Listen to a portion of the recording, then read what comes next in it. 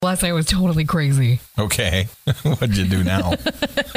So John is super, super lovey. He just constantly wants to cuddle, and he wouldn't go to sleep last night. Mm-hmm. So I texted my husband, and it was like 10:30, and John still wasn't asleep. And I was like, Jay, I'm going to lose my mind. I didn't get a nap today. I have to get up early for work. I'm so tired. And he said, well, don't worry. I'll be home in an hour. I'll take the baby if he's still awake. Okay. I get into bed, and I put the little baby furnace on top of me. That's what he is, because he's furnace. He's so hot. I put him on my chest and I'm holding him, and he finally fell asleep. So I kind of like tried to move a little bit, and as soon as I tried to move, he woke up. So I got trapped wide awake with the baby on my chest. I couldn't fall asleep. It's like 12:30. Okay. And remember, Jay said he was going to get home around 11. Correct. Well, I knew he was in the living room, but I couldn't reach my cell phone. There was nothing that I could do.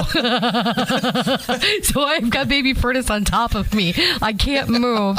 My head is at this odd angle. Oh, I was just absolutely miserable. So Jay comes in. He picks the baby off my chest. I thought the baby went to the bathroom all over me because I was soaked. It was all because he's a baby furnace, and he sweated all over me. So I'm whispering, and this is kind of what it went like. Do you know what time it is?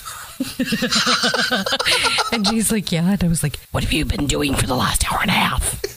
And he's like, I was in the living room. And I'm like, I know, you were watching TV. I have to be up in 2 hours. Are you kidding me? Was your head spinning? Pretty much. And I was trying to whisper so that I wouldn't wake up the baby. Right. So Jay puts John down in his crib, gets into bed. He got really still. And the next thing I know, he just slides off the bed onto the floor.